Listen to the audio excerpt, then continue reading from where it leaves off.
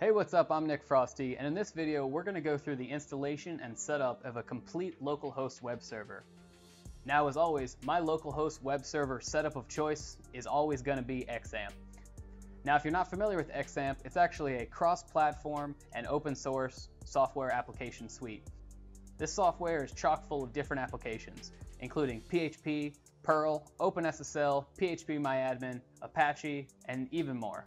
So in order to get started into our actual installation itself, you want to go over to ApacheFriends.org if you're not already there, and you want to find the nice convenient download link on the homepage for your respective operating system.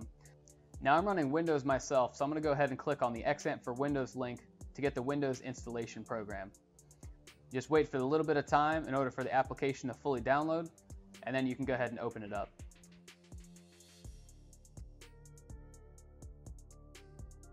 Now, once the installation application is launched, you'll most likely be brought up to this warning message right here. And this is just a very simple warning message to let you know that it's not desirable to install the XAMPP program to the C programs directory, and you're going to need UAC access in order to do that. But for the most cases, most people are not going to be installing it there. They're going to be installing it on the root of your C drive. So just go ahead and click OK on this message. Now, you just want to follow through the short installation wizard and click on the next button, taking you through the different screens available. The first screen you'll see is the Select Component screen. Personally, I like to choose all of these applications to install. Even though you might not be planning on using some of these features right away, it's always good to have most of these features later down the road for further development. After you click the next button, you want to choose the installation directory for your XAMPP installation. Now, like I said before, most people are going to be installing the XAMPP program to the C drive itself, in this case the C drive and then the XAMPP folder. If you're trying to install it to any other location, you can just go ahead and browse your computer and select that location, but I do recommend installing to this location here.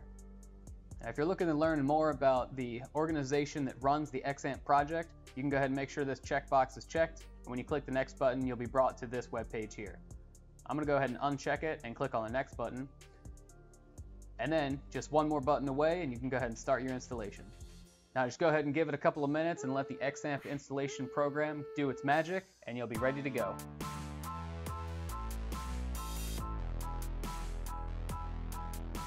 Once your installation is complete, you want to make sure you're going to launch the control panel and go ahead and click on the Finish button. You'll be prompted to select your language. By default, XAMPP has English and German. Now, I speak English, obviously, so I'm going to go ahead and make sure English is selected and click on the Save button. For the most part, the XAMPP control panel is just going to be used to start and stop your different applications. For the most part, I use Apache and MySQL. I don't typically use FileZilla, Mercury, or Tomcat.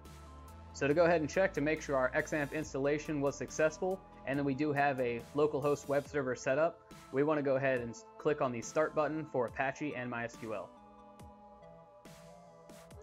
You'll see they'll turn yellow immediately, and then they'll both turn green, letting you know that both processes and applications are running.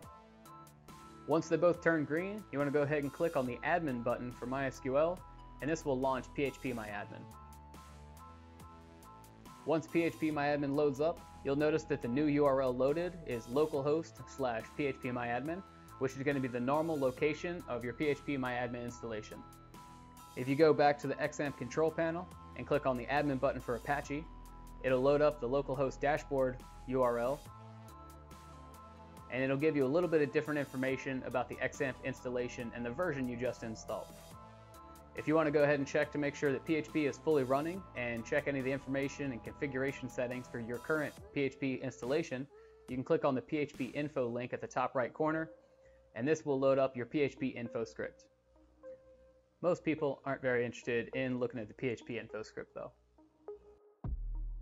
If you're looking for any more phpMyAdmin tutorials, be sure to check out the link for the playlist in the description. To move on to the next tutorial in the series, go ahead and click on the video card on the screen now.